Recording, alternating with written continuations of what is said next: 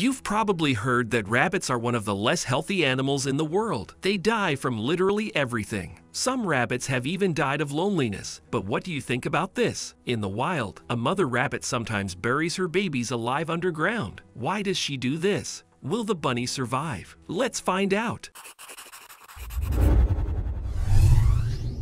The animal world is full of bad parents. Some leave their children with other families. Others simply let their children die, and many don't take care of their offspring once they came into the world, but none of them bury their children alive. How could anyone think of such a thing?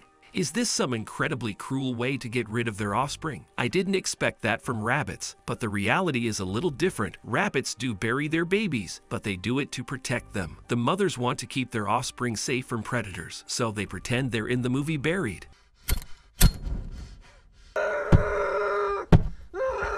But does this really keep them safe? How long can a human stay underground without access to oxygen? On average, about 5.5 hours before there's no more of it. Rabbits will probably have even less time, and then they will.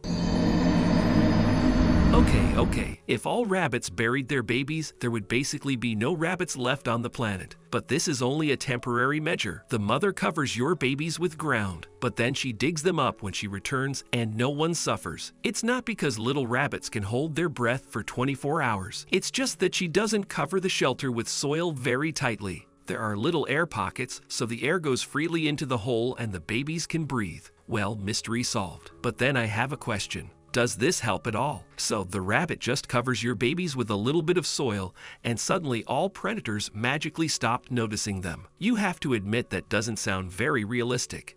I thought so too, until I learned that baby rabbits are virtually odorless. Yes, adults are easy to smell and track, but the babies hidden in a burrow will be safe unless predators accidentally stumble upon them, or if the mother herself lead them to her babies. This is why rabbits come to see their bunnies very rarely, sometimes only once a day, quickly feeding them and disappearing again. They know that their scent and even their presence nearby can have nasty consequences. Moreover, if one of the bunnies dies, the rabbit may eat it. And it's not because she suddenly started eating meat. A dead rabbit will very quickly begin to stink, and imagine what it would smell. But predators aren't squeamish, so mother rabbits try to do everything possible to attract as little attention to the burrow as possible. And most of the time it works. Foxes or lynxes really pass by and don't even notice that their nutritious lunch is right under their noses. Birds of prey, like eagles, may not notice anything either because rabbits are really good at camouflaging their holes. Strange. Where are all the rabbits? Well, they couldn't have gone underground, right? Of course, sometimes rabbits are unlucky enough to run into an overly clever adversary like a crow. But of course, anyone would lose in such a situation. It's hard to compete with the intelligence of crows. I'm not even sure that the mother would have been able to drive the hungry bird away from the burrow if she had been in the vicinity. It's a crow. It sure as hell wants to eat, and it's going to eat. But since even birds can easily get the bunnies out of the burrow, what's the point of burying them at all? Besides, if a wild dog or cat or even a raccoon happens to be nearby, the camouflage won't help. Then why have these hiding places at all?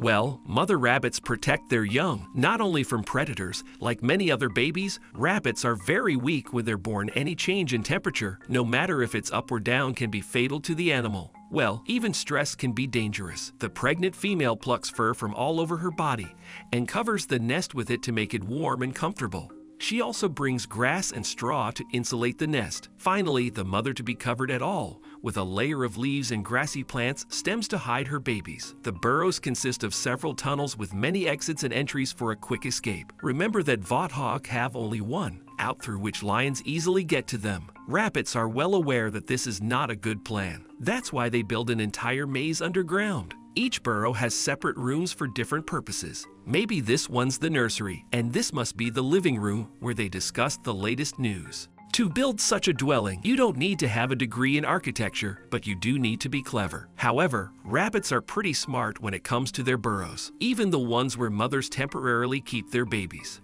Yes, it may seem absurd to hide their offspring right in the middle of someone's backyard, but raptors avoid open spaces. Besides, the smell of humans can scare them off. Well, you don't have to guard your nest if you have bite scents nearby instead. What rabbits don't consider is some people's eagerness to help, especially when it's not necessary. Imagine finding a hole with little rabbits in your lawn. Perhaps move it somewhere. Dig another one closer to the hedge and move the babies and contents there. Nope, you shouldn't do that. Rabbits know exactly where their nest is. Move it even a couple of inches and the rabbit will immediately abandon her offspring.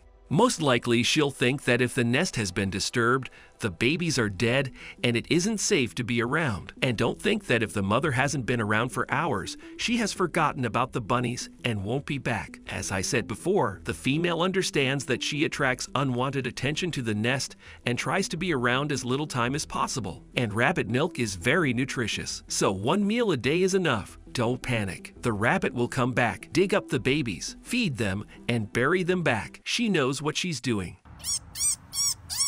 See how cute they are? But what if there's no ground around to hide the offspring in? Rabbits can live everywhere, but some places don't meet the requirements to dig a burrow. In such cases, they have to find another way to survive. People once saw an eastern cottontail rabbit that was using a tree hollow as a burrow for its babies. I have no idea how it got in there. And marsh rabbits are closely tied to water. They swim away at this slightest danger and set up their rabbit nurseries in dense thickets or swampy places surrounded by water on all sides. Sort of like a little castle and moat with crocodiles around it. Only without the crocodiles, I guess. However, despite all this protection and sometimes ingenious solutions, a lot of rabbits don't even make it to their first birthday. In the first 3 weeks, about 40% of newborn rabbits die. In the first year, up to 90% die. That's why they have to breed constantly. Otherwise, they would just die out. Hello. But what if nobody gets in the way? Imagine rabbits living in ideal conditions without predators, cold, or heavy rains, and with a lot of food for everyone. Oddly enough, I couldn't find an exact calculation for the entire Earth. What do scientists do anyway? Huh? Yes, science! But Wildlife Britain estimates that breeding population of wild rabbits in Great Britain at 40 million. If each female wild rabbit in the country had 7 litters, say 5 babies in each one, there would be 1,917,808 newborn rabbits every day. And rabbits grow up very quickly, which means that literally every day there would be more and more new parents, and there would be more and more babies, and more and more and more. Perhaps we should thank predators and other factors that contain their breeding. Victorian farmer Heck Bradley has experienced firsthand what happens when your territory is overrun by rabbits. He had a land of 250 acres inhabited by 6,000 rabbits that ate everything they could reach, leaving behind nothing but noxious weeds and losses. He had to work very hard to get rid of all the rabbits, even though it may seem cruel, but that's what happens to all animals. If there are too many, everyone else suffers and vice versa. In the 1950s in the Iberian Peninsula, rabbits were purposely infected with the virus to reduce their number. But then there was a rabbit epidemic, and as a result, they became a threatened species. The population decline was not only a disaster for the rabbits themselves, but also for the animals that ate them. As a result, the Iberian lynx and Spanish imperial eagle were also added to the list of endangered species because they simply had nothing to eat. Humans as always went too far. Let's stop being like that, please. See you later.